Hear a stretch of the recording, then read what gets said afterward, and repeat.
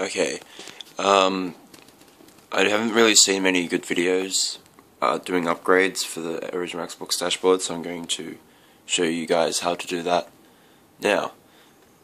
So I've just backed up the EEPROM, and when you're doing a basic install, or minimum whatever, it says you need the 5960, and then it tells you don't have it. I think there are a few other ways to do it. You can do ones with Halo, or any game that's made around 2004 and has Xbox Live capabilities. I don't know why, but I always seem to have trouble with it. I think so. Anyway, we're going to do it with like Slayers or just any auto installers you may have available. Yeah, so just go to upgrade from 1.0 and yeah, just press OK, I guess. Oh, that didn't help me very much, did it? Oh no, it's this one, sorry. It's restore. How helpful of me. Yeah, I don't think it really matters which one you go to, because you're going to be installing something different anyway, but I do generic. And so basically what this does, it puts your Xbox in a soft-modded state, but you can't actually, you can only boot CDs. It like stops you from being able to boot the dashboard. So do that. I think I have a sticky tray on this one, but you have to do this as quickly as you can. Not that it matters, like, but you got to do it before it like actually can boot up to an error or anything, because otherwise you have to reset it. And yeah, wait a second, get my CDs out.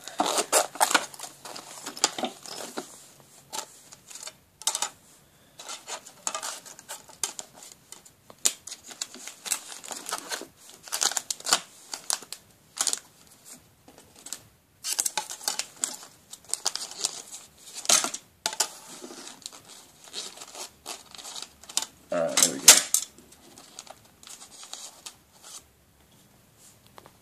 This is what you want to use. Alright.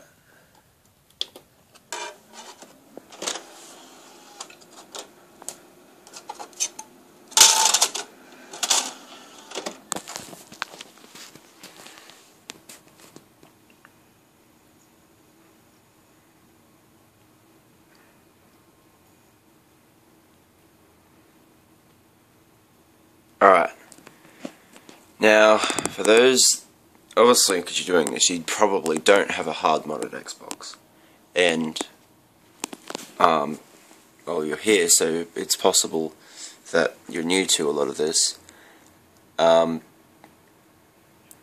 You really do not want to press anything that when you click on it says you don't use this for soft modded Xboxes, because when something wants you not to do something, you don't do it, and I may have learnt that the hard way, but I fixed it.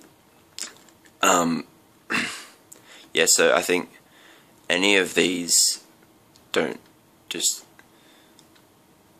see, it's like in capitals, don't do it, just leave everything the fuck alone, go to, I think it was apps and upgrades, and MS dash, and you go like all the way to the bottom, and there's like that one, and that's the one you want to use. You really don't, I can't stress that enough, just don't fucking press anything else, because you will get an error 13, 16 or 21.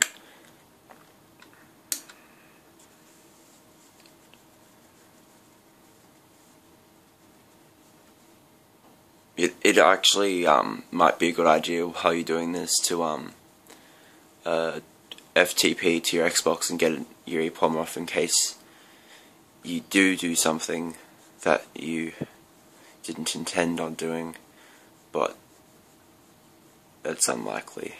is as long as you just do exactly what I'm doing.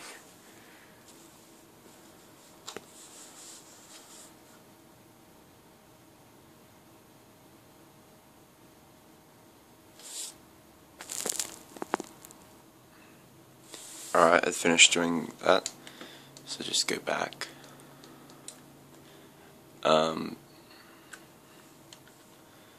Yeah, just actually, you might want to take that out. And if you're wondering what the cycle flashing is with the orange and green, it's pretty self-explanatory. It's because you're in I guess it's not self-explanatory. You're in because you did the unleash X thing. It does that to tell you it's not properly modded or something.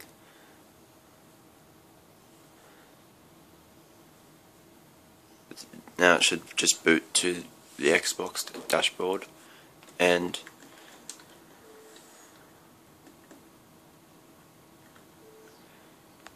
I should have actually started the video from here to show you what dashboards they have.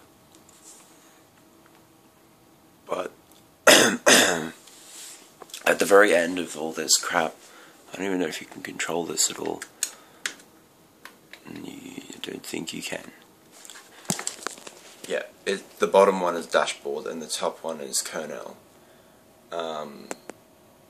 Yeah, so 5960 is what we wanted and is what we have achieved. So I could go back and do the soft mod, but obviously if you've gotten this far you already know how to do it, so it should work now. And if not, well, either try again or just maybe leave me a message and I might be nice enough to help you. Thanks for watching, and maybe subscribe if you're going to be a nice cunt. Good day.